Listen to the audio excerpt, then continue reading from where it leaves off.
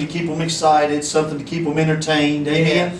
Always looking for something new, and because if it's not new and fresh, it just doesn't hold their attention. Amen. Jesus just doesn't seem to be enough anymore for the modern day church as we know it. Amen. They have to have everything else going on. Everything else has to be lifted up. Man has to be glorified. Last week we preached part of this, and I tell you what, it's still rolling over in my soul this morning. Amen. Hallelujah. It's all I could get yesterday. It's all I could get the day before. Until I can get something else, I can't give you nothing else. Amen. Hallelujah. All right. But I heard a week or two ago, I heard part of a sermon, and only part of it because it was making me sick. I had to turn it off. Yeah. But the name of it was The Power of I Am. All right. And it wasn't talking, as I told you Sunday, it wasn't talking about the great I am. It was talking about the power within us to profess and to proclaim our destiny with our own words. All right. I am great. I am able to do all things. I am. And certainly we are not supposed to sit around and beat ourselves up and say that we're nothing and a piece of trash. Amen? Amen. But to glorify self above God is taking things to a whole nother level. Amen? Right. And that's exactly what the power of positive thinking and the power of positive confession does. Amen? Right. It takes you to a level above, well, it goes all the way back to what caused Lucifer to fall in the first place. Amen? Right. I will ascend above the Most High. I will go higher than God. Amen? I will get the glory. And man still today, same, and that's what he tempted Eve with in the garden. Amen. You will be like God if you eat of this fruit. So it made her think, well, I will be. See, I can anytime I is involved, we get in trouble. Amen? Yes. Anytime I, me, mine is involved, we get in trouble. Come on, I told you last week, if the man that you're following or the woman that you're following spends more time exalting self than they do Jesus, get away from them. Amen. Because they've already missed the mark. Amen? That's right. So, the great I am, and talking about self, the great self doctrine, I guess, is not a new thing. It's been around for a long, long time. Right. Then someone sent me an invitation to a revival, a 3-day conference. All these great speakers. And the theme of the revival was one word. And that word was prosper. And I told you they might have had my attention if they'd have said the theme of the revival was one word and that one word was Jesus. But when they said the one word that they were going to be talking about the most, you see, when you get around people, you'll find out exactly where their heart is. Yeah. I don't have to judge you. I don't have to. All I have to do is let you open your mouth. Because the Bible says, out of the abundance of the heart, the mouth speaketh. Amen. Amen? Come on, and if we spend more time talking about self, I can do this. Me, myself, my power, my ability. Come on, say it. Somebody's on the throne of our heart and it ain't Jesus. Amen? Amen. So all we have to do is talk and we will tell on ourselves. Come on, preach. To find out exactly where our relationship is with the Lord. Right. And if all you got to offer me is the prosperity doctrine, I don't want it. Amen. If all you have to offer me today is the doctrine of the power of positive thinking, I don't want it. Come on. Because I don't care how positive you think about yourself.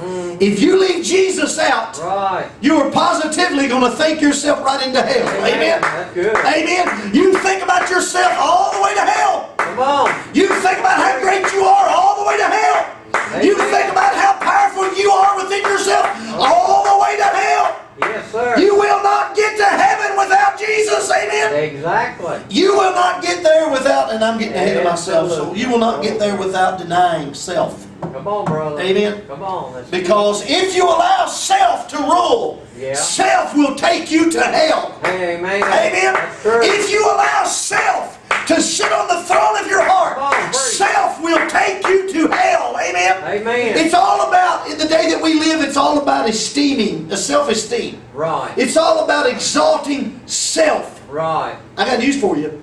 Self is the thing you don't want to exalt. Amen. Self is the thing that you need to be dying out to. Right. Self is the thing that tries to keep you from going on. Amen. Self is the thing that tries to convince you it's easier to sit on the couch than it is to get ready for church. Amen. Self is the thing that makes you think that you need as much glory as the next preacher, or you need as much glory as the pastor, or you need the spotlight as much as the song leader. Self will talk you into hell. Come on, Brother Billy. Amen. Come on, preach to us. And we read this scripture last week. Paul speaking to Timothy in 2 Timothy 1 and 12, he said, "For the which cause I also suffer these things. Yeah. Nevertheless, I am not ashamed, for I know whom I have believed, Yeah. and am persuaded Right. that I am more than able." That's not what Paul said. Paul said, "I am persuaded that He is able to keep that which I have committed unto Him against that day." I told you last week, I tell you again this morning. I'll probably tell the people at Sassafras Grove tonight, whenever I preach there tonight, this as well. Praise God. The message that I have for you is not a new revelation. It's not some deep mystery. Although the church has covered it up so much, it probably is deep and a mystery to most of them. Amen. Yeah. Come on. Hallelujah. Yeah. But the message that I have for you today is the old story that Brother Tyler was talking about. Amen. Amen. It's the old story that Isaiah proclaimed when he said, "A virgin shall conceive and bring forth a child, and they shall call his name Emmanuel." See, your self-help will not help people. Amen. Amen. It won't help them into heaven. It'll help them into hell. Your self-esteem will not exalt people to the level that God wants them exalted in the spiritual realm. Only preaching Jesus and Him crucified. I told you, the Apostle Paul was a learned man. He was not stupid, Brother Sleece. He knew the law better than the disciples did. He knew the Torah. He knew the thing. He was a religious man. He felt like the things he was doing as Saul was a favor to God. He was killing people that he thought were blasphemers. He was not a stupid man. But when it came down to where the rubber met the road, Paul said, "I've determined to know this thing and this thing alone among you, Jesus Christ and Him crucified." Amen. I've been preaching for 27 years. I've heard a lot of sermons. I've heard a lot of doctrines. I've heard a lot of movements, and a lot of denominations have tried to get me to jump in with them. But I stand here today, 27 years down the road from where I started, and I proclaim to you today that I still believe Jesus Christ and Him crucified is enough. I believe that's the message. I believe that's the last day message. I believe that's the message that still saves souls, still sets demon captive free, still sets people free, still heals them, amen, still looses them and lets them free today. Amen. I believe the message of Jesus is the same today as it always has been. He's the same yesterday, today, and forever. I believe that it's still Jesus Christ and Him crucified that is the hope for a lost and a dying world. I still believe it's Jesus Christ, the message of Jesus Christ and Him crucified, that's the only hope for a lost and dying nation that we live in today. I still believe that Jesus is the only hope for our president. I still believe that Jesus is the only hope for Congress. I still believe that Jesus is the only hope for our government. I still believe that Jesus is the only hope for you. Exactly. Amen. Praise God. You can go and lay on the rubber couch. You can take your pills. You can go to your denominational leaders. You can join up with a religion. You can do your works. But until you realize it's Jesus and nothing else, I will look into the hills from which cometh my help. And my help comes from Jesus. Until you realize that Jesus is where your peace comes from. Jesus is where the hope can be found. Absolutely. Amen. Jesus. He's still there. As y'all can tell, this stirs me up. Amen. Go ahead. Hallelujah. Let her rip. Oh, let's talk about Praise Jesus, Yeah. the King of Kings. And see, we've heard enough. Right. We've heard enough about your denomination. We've heard enough about your talent. Right. We've heard enough about the masses that you claim to have led to Jesus. We heard enough about your status in the public eye. We've heard enough about your stardom. Tell somebody about Jesus. Amen. Lift up Jesus. For He said, if I be lifted up, I will draw all men unto me. Praise. I know it's an old-fashioned message. Come on, bless you. Amen. But I still believe that the Jesus that caused Granny to shout around the washing machine is still enough today. Right. Amen. Hallelujah. Hallelujah. But Brother Billy, let's talk about the great mysteries. Let's talk about the deep things. Let's talk about getting together, a church, getting all the churches together and making a one world religion. That ain't never going to happen. Yeah. That ain't never going to happen if you continue to stand for Jesus. Amen. Because in order to bring all the religions together, you're going to have to put Jesus on the back burner. You're going to have to not be so fanatical about Jesus. You're going to have to be willing to swallow some of their garbage. Amen? Yeah. I got news for you. Amen. Anything that takes the focus off of Jesus ain't of God. Amen? Anything that takes the focus off of Jesus is not of God. Come on, Brother Billy. The Bible says that the Father has given the Son, teaches us this, all power. Right. He has exalted His name above every name. So if you deny Jesus, there ain't no hope for you. Amen. Amen. Until you discover that you've went the wrong way. It's Jesus or nothing else. Yes. Amen. And they'll use the Scripture to twist it and make it sound like that the power is in you.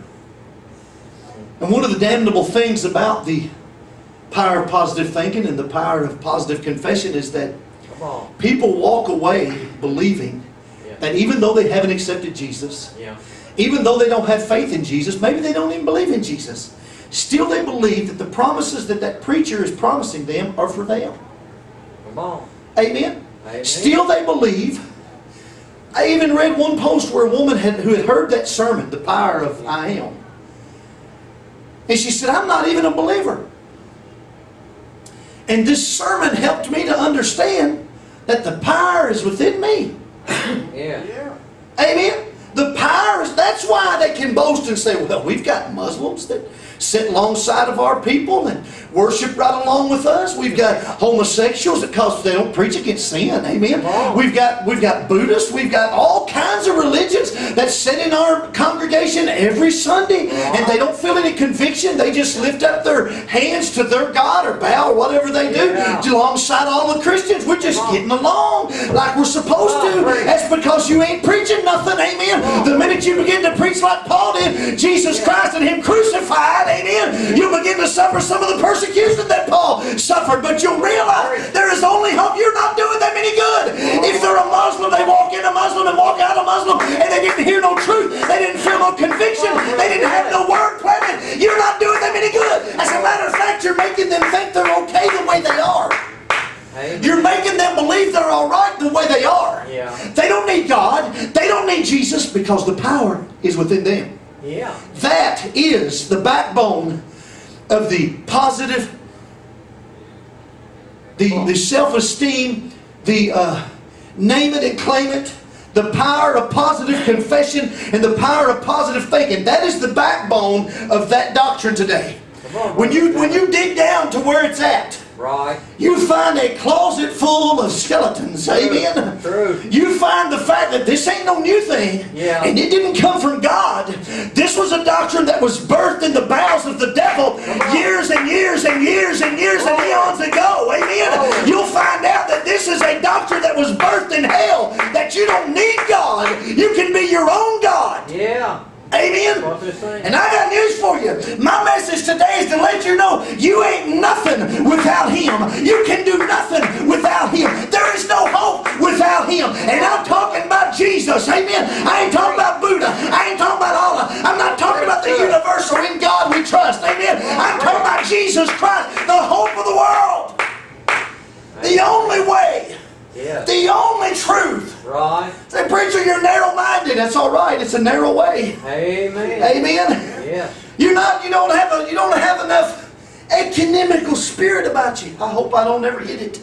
Amen. I hope I don't ever catch that. That sounds like that could be some kind of deadly disease. Amen. If you've been diagnosed with ecumenicalism, you're in trouble. And but one cure for you. And that's to realize that Jesus Christ is the only way. Amen.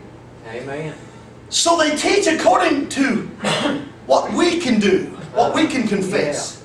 That we have the same power in our voice or in our words that God has in His. Now we're talking about Jesus this morning. Amen. All right. 1 John 4:4 says, "Ye are of God, little children, Right. and have overcome them, because greater is He that is in you than he that is in the world."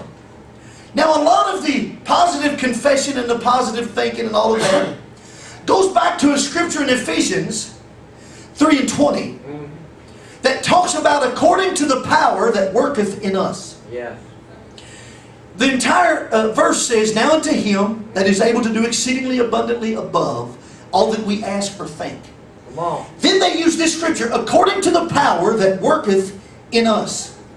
Now in order to understand that, we must rightly divide the word of truth. Yeah. And find out what that power is. True. That power that works within us is not the power of positive thinking. That power that works within us is not the power of positive confession. Amen? Amen. That power that works within us is part of the scripture that I just read you there in John, 1 John 4:4. Greater is He that is in you. And He ain't talking about David Fentress. All right. He's not saying greater is He. That self of Schleese Butler. Greater is Schleese Butler than he that is in the world. No. There's somebody else in you. If you're born again, been bought and paid for by the blood of the Lamb, there's somebody else in you today wherein resides all power. And it's not yourself. It's not your own mortal carnal man. It's Jesus. Amen. Prove that with Scripture, preacher. I believe we will. Absolutely. The Bible says, "To whom God would make known what is the riches of the glory of this mystery among the Gentiles, Yeah. which is Christ in you, Right. the hope of glory." Christ in you, the hope of glory. So what is that power that works within us? What is that power? That power is Jesus Christ, who is the hope of glory. Amen. Paul would bring it down to where he would teach that there's no good thing within me other than Jesus Christ. Amen. I can do nothing without Him. Through Him I can do all things. Without Him I can do nothing. We cannot be victorious unless we preach Jesus. We cannot have victory unless we preach Jesus. We cannot be set free unless we preach Jesus. Amen. Amen. Exactly. You can preach your power positive mess all you want, Right. but it ain't going to do nobody no good. Exactly. They'll feel better about themselves in this life. Come on. Come on, preach. But I believe it was James that said, "What is this life but a vapor? It appeareth for a little while and soon vanisheth away." Amen. Amen. True. We got to get back to preaching Jesus, Amen. because He's still more than enough. Right. Amen. True. Paul would say, "I can do all things through Christ." Right. Who strengthens. Through Christ who strengthens, not through power positive thinking. All right. Not within myself. Right. But I can do all things through Christ. Amen. So you see in these scriptures where the focus is at. The focus is not on self. As a matter of fact, the Apostle Paul, most of his writings would try and get us not to focus on self. Right. Amen. Amen. Paul would be the one that would say, and this is not a quote, but he would say, if he was talking to Brother Schleese today, he would say, "The things that I don't want to do, I wind up doing them." Right. Amen. Come on. And the things that I want to do, I end up not doing those at all. Amen. Come on. Paul's talking about self. Right. Your self stinks. Right. Your self is not good enough. If you could do this thing, Jesus would not have had to come and die on the cross. Amen? If you were able, if you were enough, if your works were good enough, if your self was good enough, if your positive confession was good enough, Jesus could have stayed on the throne. But God became flesh and dwelt among us and died on an old rugged cross because you are not able without Him. Amen. You're not able That's right. without Him. Amen? Come on. He would teach the disciples that He was the vine. Yeah. In other words, He was the tree and they were the branches. Come on. And unless they stayed connected to Him, they could do nothing. All right. Amen. He would teach them, it would be as if you took a limb, cut it off and cast it to the side. What happens to the limb?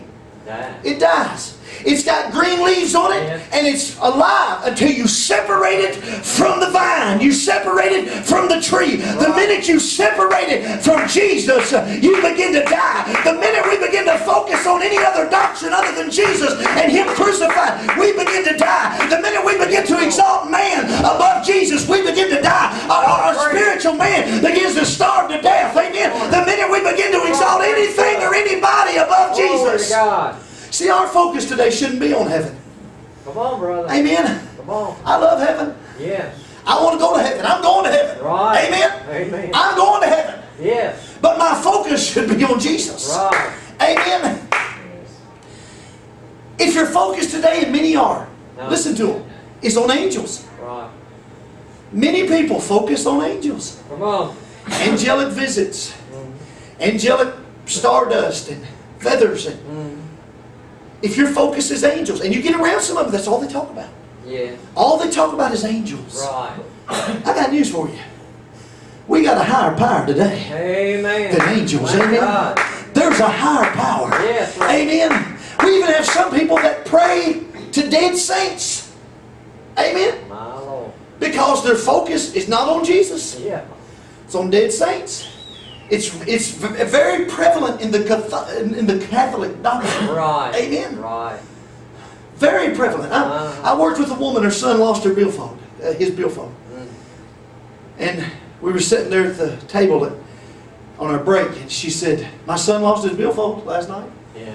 And we prayed to Saint. I don't know if it was Andrew or who it was. It's supposed to be the patron of lost things. And we prayed to Saint whoever. We'll say Andrew. We prayed to Saint Andrew. About 15 minutes later, he called me. Said he found his billfold. I said, well, he might have found his billfold. But it ain't because Andrew had anything to do about it. Nowhere in this book will you find where we were ever told to pray to any angels or any dead saints. All right. Amen. All right. As a matter of fact, the Bible says ain't but one mediator between God and man. Right. And that's Jesus Christ. Amen. Ain't but one way. If you want your petition taken before the throne, unless you take it in Jesus' name, it ain't going. Come on, Amen. Jesus and Him crucified. Right. That's what I'm determined to know today. Yeah. Because I've had the other stuff. I've listened to the other stuff, and it don't amount to a hill of beans.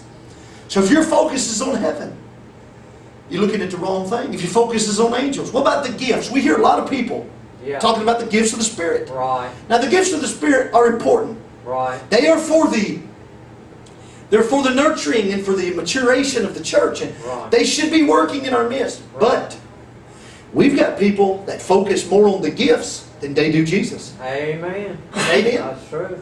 How about the Holy Ghost? Yeah. Got any Pentecostals here today? Amen. If our focus is more on the Holy Ghost than it is Jesus, our stuff's out of whack. All right. Come on. Amen? Come on, preach.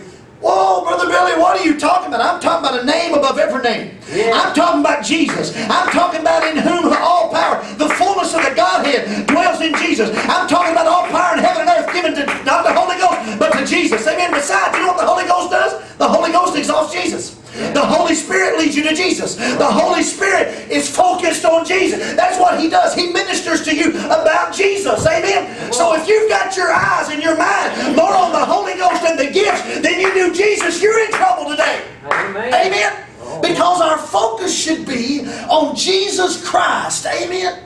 Amen.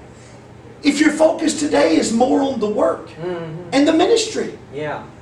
than it is on Jesus, then that can get you in trouble today too. Yeah. Because I'm telling you, anything that takes your eyes off of Jesus. Come on. Some people don't have time for Jesus because they're too busy working for Him. All right. That make any sense? They don't have time to pray. Yeah. They don't have time to study. That's right. They don't have time because they're too busy working for the Lord. Right. And they've lost sight of the one that they're supposed to be doing the work for. Yes. Amen. Amen. We find somebody like that in the book of Luke, the 10th chapter. You can turn there if you want to. Luke 10 and 39. We find somebody there, they wasn't doing a bad thing. Yeah. They just didn't have their priorities straight. Come on. Luke 10 and 39 talks about Jesus going to Mary and Martha's house, and we've read this over and over. Luke 10 and 39. Of course, you know, most churches don't have to worry about this because they're not wrapped up in the work of God. Amen. Amen. Oh, they're wrapped up in some stuff that ain't really the Lord's work. Yeah. Amen. They work so many hours they don't have time for Jesus. Right. They go to school so many hours they don't have time for Jesus. Amen. They got so many things going in the home they don't have time for Jesus. So it ain't really so much that I don't see that many people around here so wrapped up in church work that I have to say it's time for y'all to go home. Amen. Amen. So we get wrapped up, tangled up, tied all up into things. It ain't necessarily always church work, but sometimes it is. All right. So Jesus goes to Mary and Martha's house, and he's fixing to eat some supper. Mm-hmm. So there's some work that had to be done. Amen. All But that wasn't what's supposed to be done first. right. Talking about Mary and Martha, says she had a sister called Mary, which also sat at Jesus' feet and heard his word. Yeah. But Martha was cumbered about with much serving. Yeah. Now, what was Martha doing? Was she doing bad things? No. She's in there fixing the Lord some supper. As a matter of fact, if you'd have been there, you might have been leaning more toward her side than you were Mary's. Come on, brother. You might have looked in the kitchen and saw poor old Martha. Flour on her face, wiping the sweat off her forehead. Yeah. Nobody's in there helping Martha. She's in there trying to fix the Lord's supper. Where's Mary at? Oh, well, Mary's in there sitting at Jesus' feet, listening to his word. So you might have took Martha's side on this. And Martha wasn't doing a bad thing. You don't have to be doing a bad thing for you to get your eyes off of Jesus. Amen? Devil don't have to get you busy in sin. He just got to get you busy. Yeah. Amen? He just got to get you busy, get your eyes off of Jesus. And Martha was covered about with much serving and came to him and said, Lord, dost thou not care that my sister hath left me to serve alone? Bid her therefore that she help me. Jesus answered and said unto her, Martha, Martha, thou art careful and troubled about many things, but one thing is needful. In other words, one thing is more important. And Mary hath chosen that good part, which shall not be taken away from her. If I could say something to the busy church world as we know it today, who, like the church of the Laodiceans, they were busy. Busy. Doing different things. May not even be bad things. Right. It would be the same words that Jesus spoke to Martha. Church, thou art careful and troubled about many things, but you've left something undone. We're careful and troubled. Many churches to feed the homeless, and that's a good thing. Come on. We're careful and troubled to have activities and different things go on in the church to keep people interested, keep people involved. But it looks like we're doing the right things. We're saying the right things. We're doing the right kind of work. But we've left one ingredient out. You know, you can mess up a recipe if you leave out one ingredient. Amen. That's right. I made some breadsticks one time and they came in a box and they had a little pack of yeast with them. And you're supposed to mix the yeast with the flour Right. before you mix the dough up. Right. I mixed the dough up, put the breadsticks in the oven, and for the life of me couldn't figure out why the breadsticks were flat in the fritter and wouldn't rise. Yeah. It's because I turned around and I left the yeast laying on the table. Right. They wasn't very good. You can mess up everything by leaving out one ingredient. Come on. The church has messed up everything by leaving out one ingredient. The church of the Laodiceans had missed the ball completely because they left out the most important thing. Jesus standing outside knocking on the door. Yeah. While they're in there proclaiming we're rich, we're increased with goods, we have need of nothing. But Jesus was telling them, without me, you are blind, you are miserable, you are naked. Amen? That's his message to the church today. Without me. See, he's a jealous God. Yes, sir. Amen? True. He's a jealous God. You think your wife's jealous? She ain't got nothing on the Lord. Amen? Thou shalt worship the Lord thy God and no other gods. Amen? Jesus is saying to the church today, you've left me outside the box. You're doing a lot of things. You think you're doing a lot of good work, and you think you're rich and increased with goods, but you're naked and blind and miserable without me. Right. That's where we find the modern day church today. Amen. Amen. That's true. Without the message of Jesus, there is no hope. Right. Without the message of Jesus, there is no life. Right. Without the message of Jesus, there is no peace. Without the message of Jesus, without Him in the recipe, you have messed up the whole thing. Right. Amen.